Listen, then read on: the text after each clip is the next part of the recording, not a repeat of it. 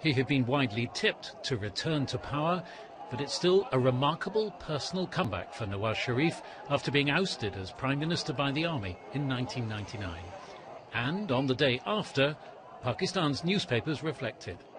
This is Lahore, the power base of Nawaz Sharif's powerful political clan, its electorate, the seat of his success. The masses have voted for Nawaz's Muslim League, and now it's their turn to fulfill the promises they made to the people, says this Lahore resident Mohammed Naeem.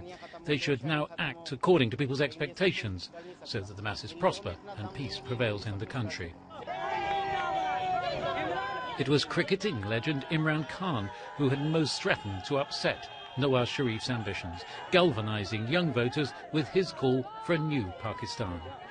With victory apparently in sight, Nawaz Sharif seemed to recognize the force behind the challenge. The promises we had made to the youth, he said, with God's help, we will fulfill each and every single promise which we made to you. Voters yesterday defied the violence that plagued the campaign and continued on election day itself to turn out in the highest numbers in many years, and over 60% turnout, it appears. To the authorities, it showed public faith in democracy, despite the country's many challenges. I'm so overjoyed that I don't know where I should begin. The Chief Election Commissioner, Fakhruddin Ibrahim, said the percentage of voting was very high. I call it empowerment of the people, he said, a public show of strength.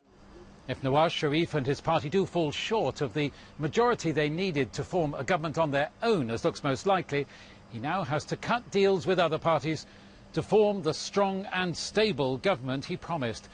He's always said that a new and ineffective coalition would be bad news for Pakistan, given the many critical issues it faces.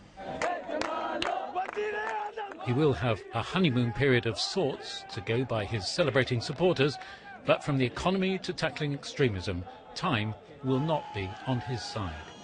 Mike Aldridge, BBC News, Islamabad.